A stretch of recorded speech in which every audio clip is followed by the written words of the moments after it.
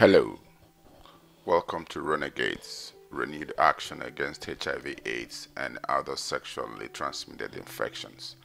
This is our outreach program called HAIR, which stands for HIV/AIDS Awareness Revolution.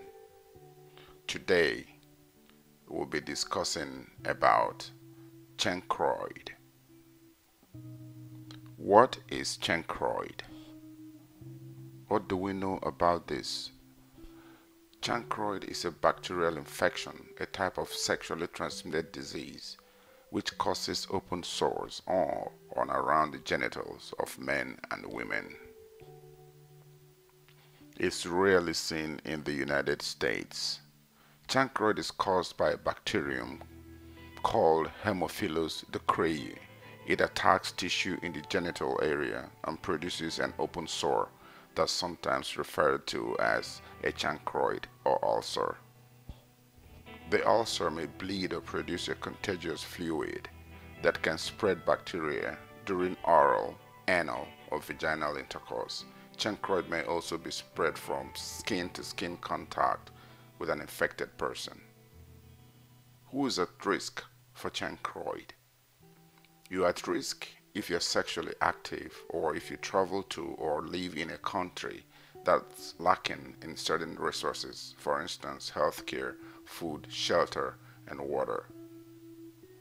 Other risk factors are heterosexual male or a minority, poverty, sex with commercial sex workers, drug and alcohol use disorder, higher risk sexual practices, and multiple partners.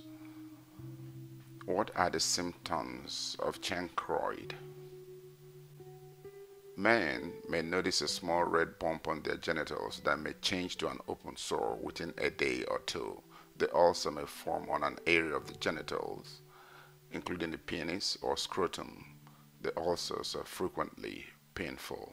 Women may develop 4 or more red bumps on the labia, between the labia and anus, or on the thighs. After the bumps become ulcerated or open, women may experience a burning or painful sensation during urination or bowel movements. Additional symptoms in men and women. The ulcers can vary in size and are usually anywhere from 1/8 to 2 inches across. The ulcers have a soft center, thus gray to yellowish gray, with defined or sharp edges. The ulcers may bleed easily if touched. More symptoms in men and women. Pain may occur during sex or while urinating. Swelling in the groin. Swollen lymph nodes can break through the skin and lead to large abscesses or collections of pus that drain. How can chancroid be prevented? The only way to avoid STDs is to not have vaginal, anal, or oral sex. If you are sexually active, be in a long-term, mutually monogamous relationship with a partner who has been tested and has negative STD test results. Use latex condoms the right way every time you have sex.